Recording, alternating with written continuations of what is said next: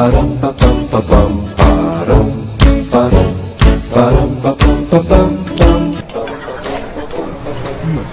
Cinnabon.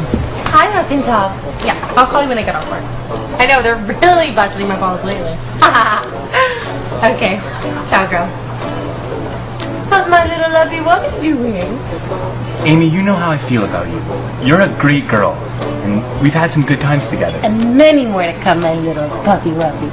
The thing is, I've been doing some thinking, and there's no good way to say this, so I'm just gonna say it. Amy, I can't see you anymore. I knew it. I told you, you need glasses, baby. First thing tomorrow, we're going to get you them, mister. No, I mean like we can't be together. What? You're breaking up with me? Look, I just figured we'd talk and... I don't understand. What? Did I do something wrong? If anything, it's more me, not you. I got stuff going on. You can't just break up with someone for no reason, Greg. You're right. So then, what is it? It's your penis.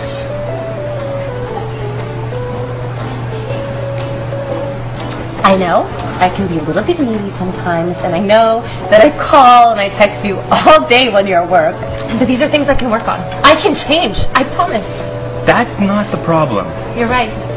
My mom does come over too much. It's just she's so alone, and I'm the only one she's got, and I feel bad, and I don't know how to tell her. But I will. Amy, this has nothing to do with your mom. Hi, Mom. It's Amy. Look, I know that it's been hard since Dad died, but I just can't do it anymore. You're on your own. Hang up the phone, Amy. Let's leave your mom out of this. I know it annoys you that I have to sleep with the TV on. It's your penis. It's only your penis. I get it. That is a weight off my shoulders, because I was worried and... Just need to spend some more quality time together. It all makes sense now. It'll make all the difference. We need to make appointments, and we need to stick to them. So start right now. How was your day, my love? Amy, it's over. There's not much else to say.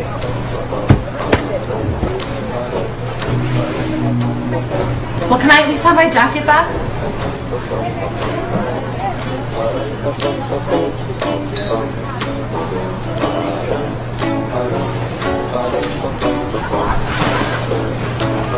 I'm gonna miss this.